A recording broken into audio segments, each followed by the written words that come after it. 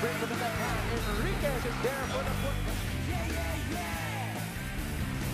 There for the football. Pero libre si Castor for the corner three. Jared Castor hits that three-point. Sabi niya si Flores, laro lang ng bata umatake at 12 na.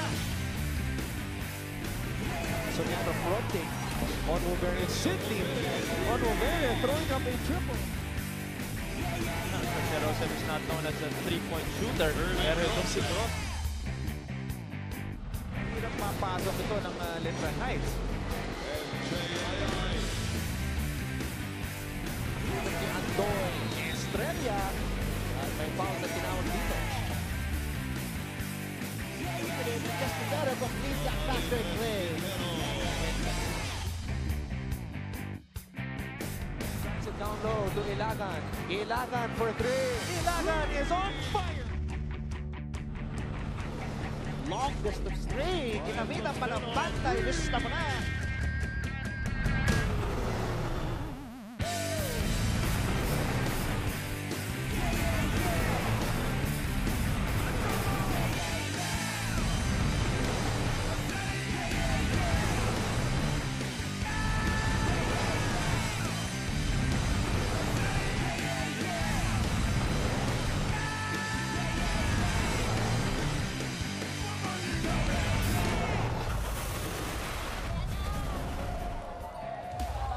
Nagpapatuloy ang nagbabagang aksyon ng hardcourt dito sa lungsod ng San Juan as we return inside the Phil Oil Flying V Center para sa ating pangatlong laban on this Tuesday kung saan maghaharap ang San Sebastian College-Recoletos, ang host school ng Season 93 at ang kupunan ni Gab Dagangon, ang University of Perpetual Health System Delta Altas. This is Season 93 of the NCAA, hatid sa inyo ng SNA, and we are also seen live on SNA HD Sky Cable Channel 166. We're also greeting everybody watching all over the world sa pamamagitan ng The Filipino Channel, and to those watching via live streaming sa sports.abs-cbn.com. Kasama ang mga maritime students ng Perpetual sa Las Piñas, kasama ang kanilang idol na si Sir Buzon, ang kanilang instructor. Ako po ang inyong lingkod na si Anton Rojas, kasama si Coach Hammer, Martin Antonio. Marts, it's great to be back covering the NCAA.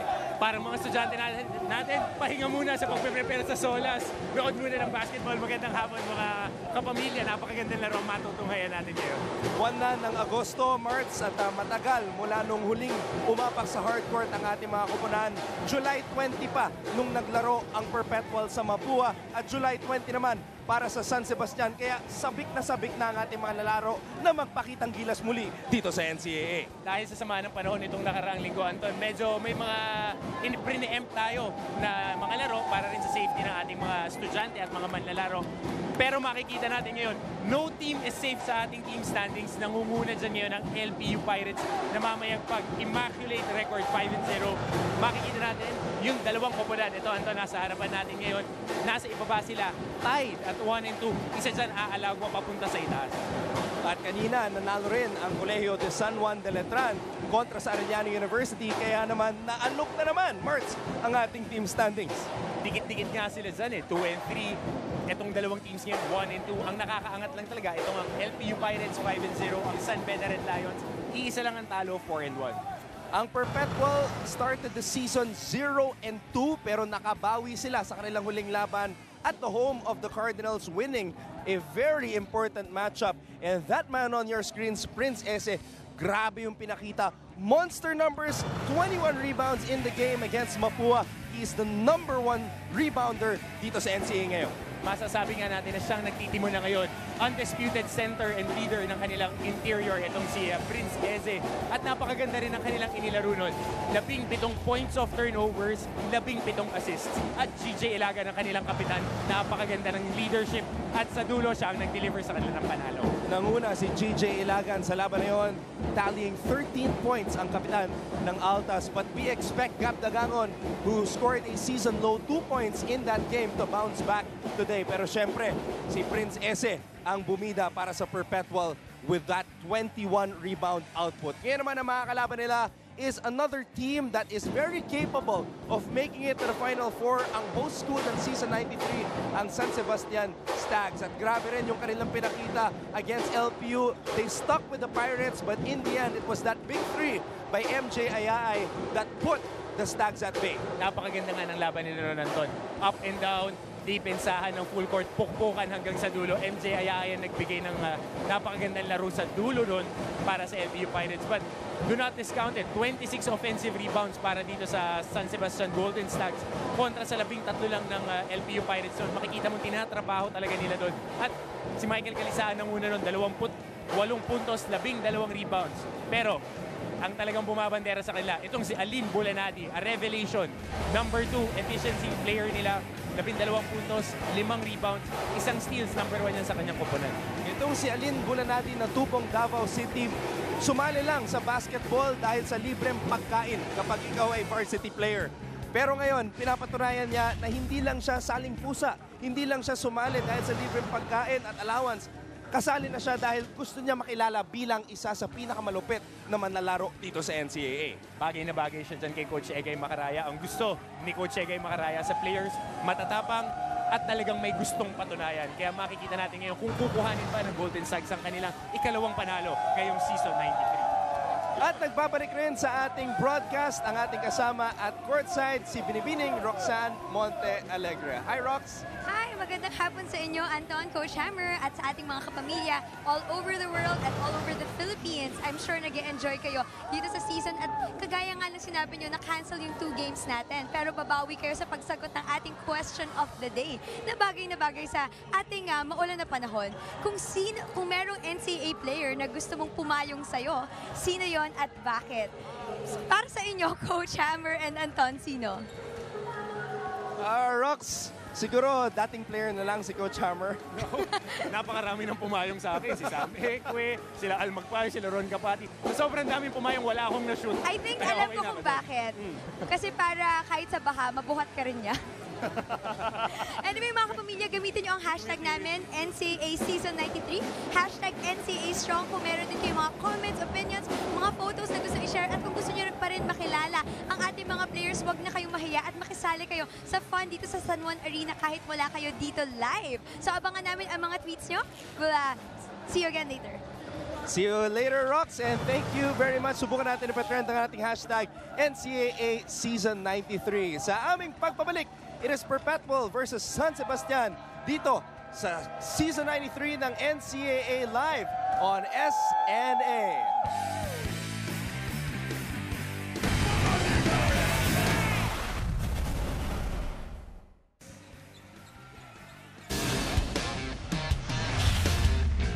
Dido, point guard. Gab Dagangon, shooting guard. Daryl Singentico, guard forward. DJ Ilagan, shooting guard. Ezra Prince, center. Ryan Costello, point guard. Alfred Gayosa, forward. Alin Bulanadi, forward. Mike Calisaan, forward. JM Calma, center.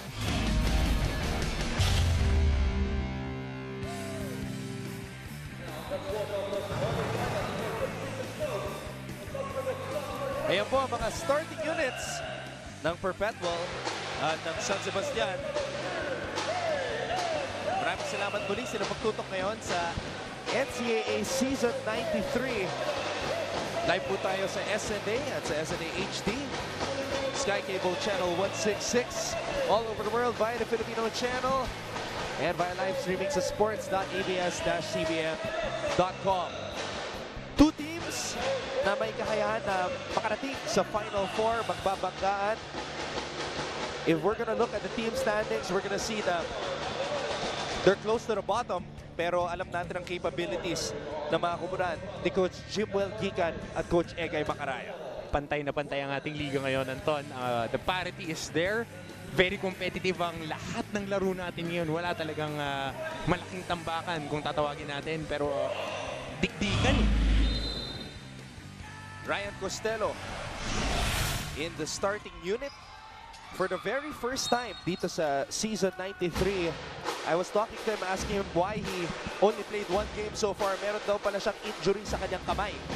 Pero ngayon, ang kanilang kapitan na si Ryan Costello is in the game to start off Season 93 dito on this Tuesday at the Phil Oil Flying V Center. Maganda, Anton, malaman natin kung ano yung extent ng injury niya na yun. Kaya na-miss niya yung dalawang laro.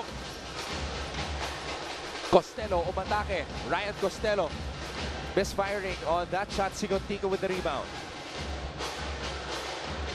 A matchup between two heady point guards, si Costello at si Keith Pido.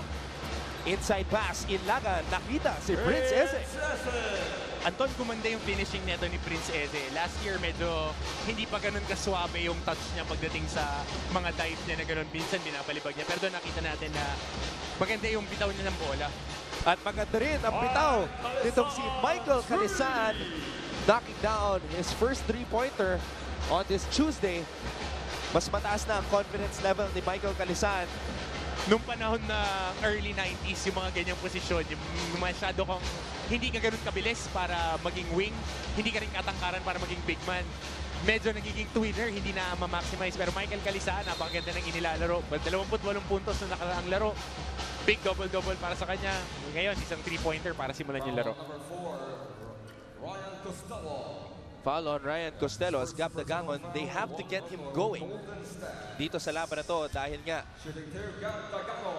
tahimik itong si Gab sa kanilang huling laban. Just 2 points. One of his worst outings dito sa NCAA. So it's very essential for Perpetual to get him going. 2 for 2 on that trip to the line para kay Gab Dagangon.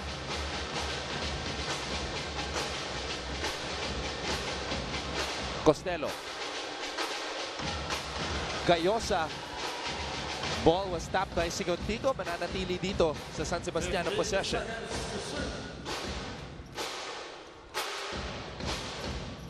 Costello. Bulanadi has the basketball. Bulanadi, umikot. Tumira. Bulanadi unable to get it to fall. Esse with the board. Makikita mo, Anton, si Alin Bulanadi, mataas talaga yung kumpiyansa ngayong taon. Nakaka-create na siya ng tira. Last year, catch and shoot lang eh. Ngayon, binibigyan na siya ng pagkakataon ni Coach Egay na humanap ng mga spots kung saan siya makakakuha ng puntos. Sigontico shoots over Costello. Daryl Sigontico. Talking about picking your spots, that is Sigontico off the pin down. Naganda nung entry na yun ni Keith Pido and the three-pointer for him. Coach Egay Macaraya calls for time. Perpetual leads Baste 7-3.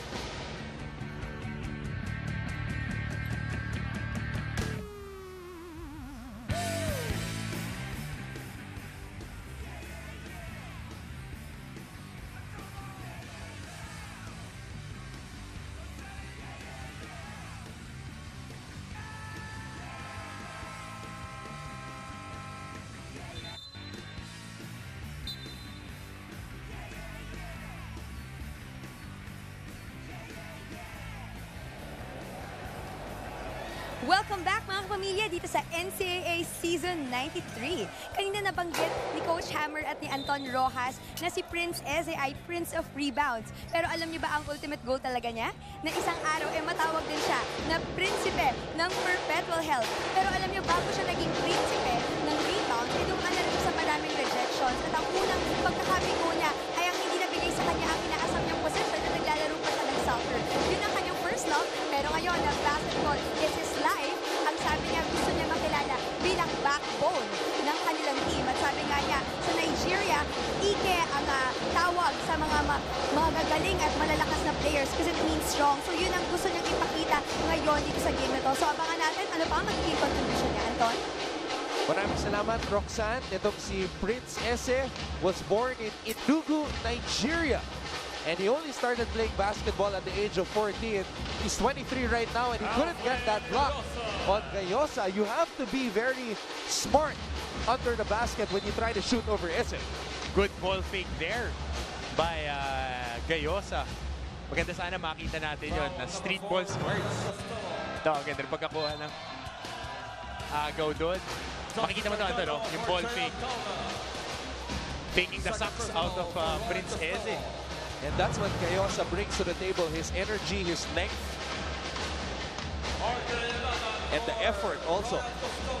Kailangan mo talaga sa team yun, Anton, yung mga players who would do the dirty work, getting those loose balls, kung nagsiset ng screens, hindi mo kailangan magtakbo ng play para magbigay sa'yo ng puntos.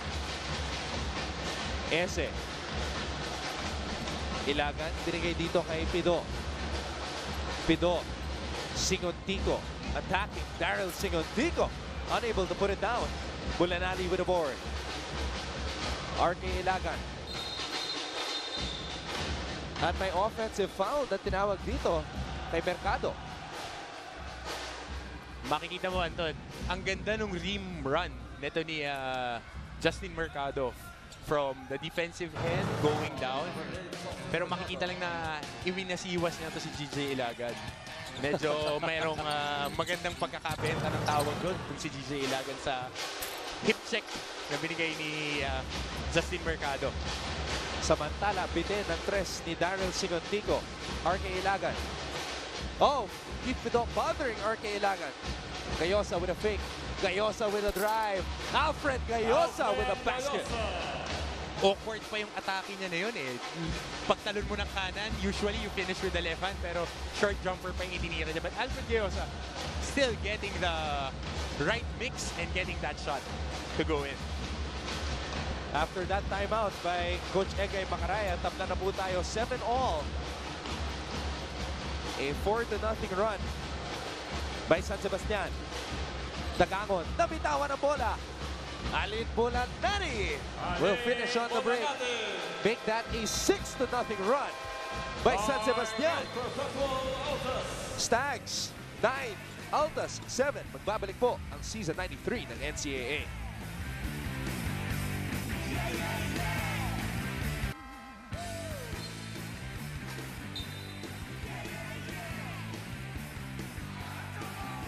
Ayan po si Michael Calisan, ang pambato ng Santa Rita, Pampanga. 28 points. A season high for Michael Calisan. Tandaan natin ang kanyang career high was 35 last August 7, 2015 against LPU. A 77-70 win. Ang mabigat doon, Anton, yung 55% shooting.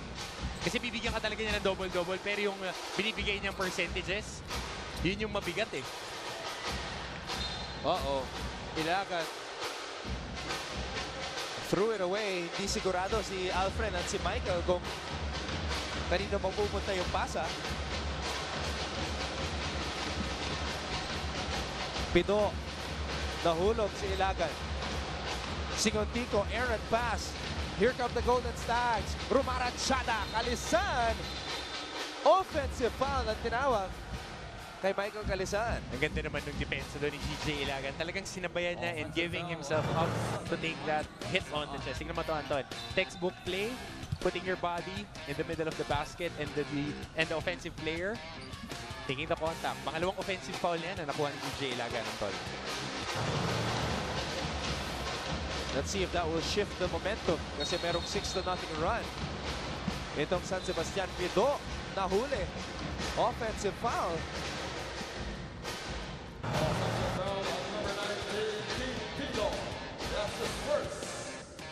Nakakatuwa rin panoorin itong si RK Ilagan. Last year, hindi mo makikita ganyan siya ganyan pro-measure on the ball, Anton. Kanina nakakuha siya ng isang turnover. Ngayon, nakakuha na naman niya ng isang offensive foul. Itong si Pido. Ilagan. Inside pass to Mercado. Stolen away by Eze. Flash sa Diwa. Pumasok sa unang pagkakataon dito sa laban na to. Sa Diwa. Pido. Using the SS screen. Keith Pido. Floater. Wala. Bulanani with the board. Ilagan. Loses control. Ilagan. Oh! Ball was stopped by Bulanani as GJ tries to get himself going dito sa laban na to. Ang ganda rin nung hustle back na yun ni Alin Bulanadi. Not giving up on the play. Kahit 2 steps behind siya, goes inside and gets a great tap out. Renzo Navarro, dating San Sebastian Staglet, former LaSalle Green Archer, going back to his roots as a member of San Sebastian.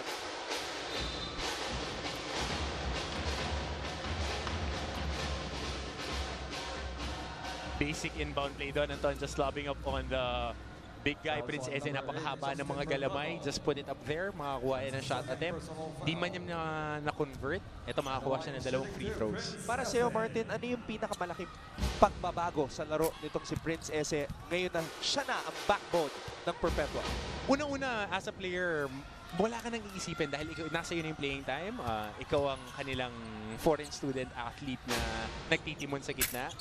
All the confidence should be on you. He just needs to work on his post games even more. Dahil mechanical pa rin siya gumalaw eh, instead of being more fluid. But on the defensive end, laging nanduro naman yan eh. And I guess that's also because last year, he really had to focus on being defensive. Kasi si Acueti was the offensive guy. So when Eze comes in, he changes the complexion of the game. But now that he's in the game longer, he's got to make an impact offensively. Speaking of offense, Yuiko, that's offense from the bench. Ang ganda ng pagkaka-reverse na yun of that secondary break. Reversal, ang ganda ng pick-up na yun. And pull-up 3, Anthony Yuiko. Let's take a look at this drive by Sadiwa, finding John Yuiko. Nothing but net on Yun ang that gusto mo, Anton, maka-breakdown yung mga penetrations mo. And si Flash Sadiwa, napakagaling pumasa nitong batang to eh. Ang ganda ng floor vision. Navarro, umikot. Navarro over Eze. Kapos. Eze with the board.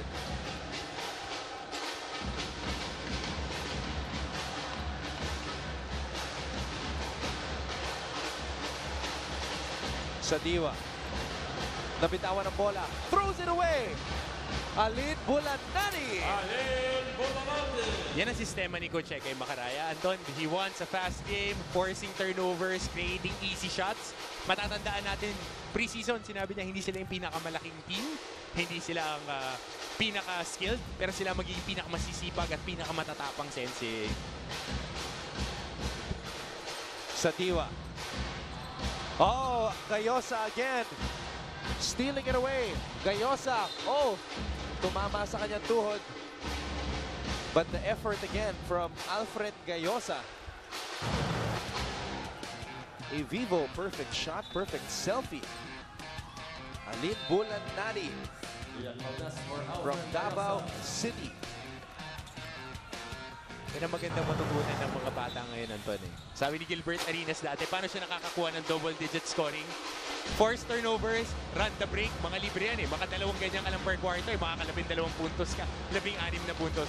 And that's by playing defense and forcing turnovers. Sabi nga nila, simple lang ang basketball. When you think of it that way, the little things can lead to something big. And speaking of big, wala kang magagawa. Kahit Smite, pag gano'n nakalalim, Prince Eze nakakonvert dun sa high-low na yun. Mercado had to draw out Eze. Eze with another rebound.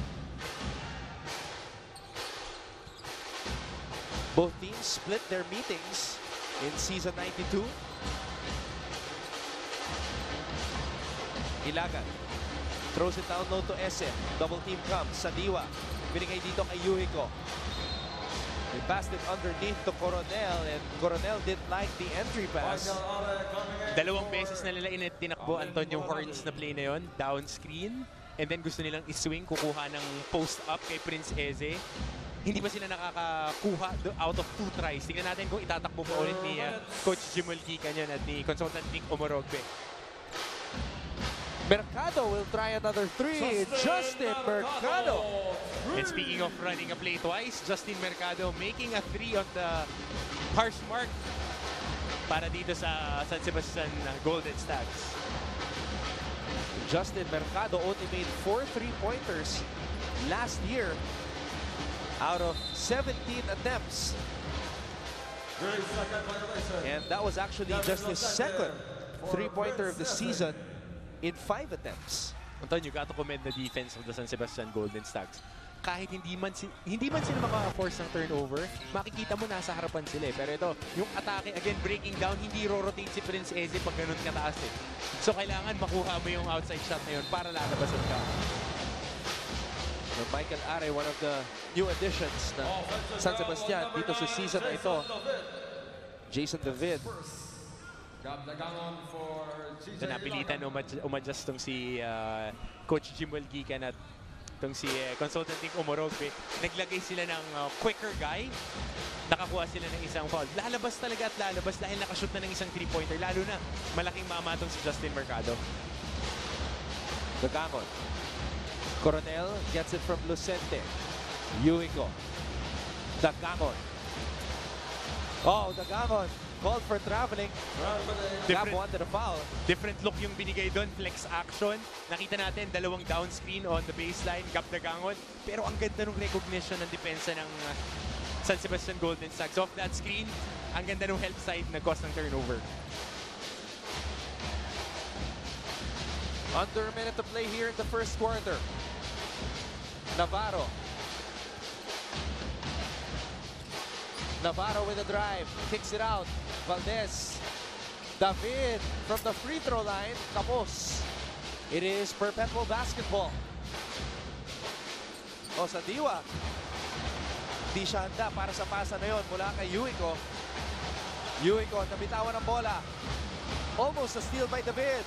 Oh, this is just unstable basketball being shown by Perpetual. Credit that to the defense ng San Sebastian Golden Stags since the tip-off, Anton.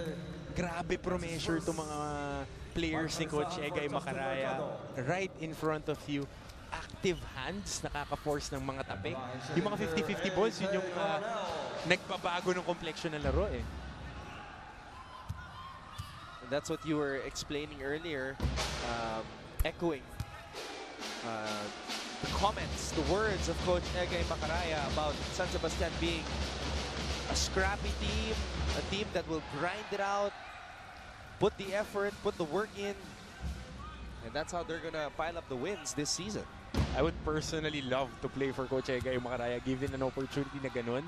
You just run the play hard defense, and find an opportunity to shoot.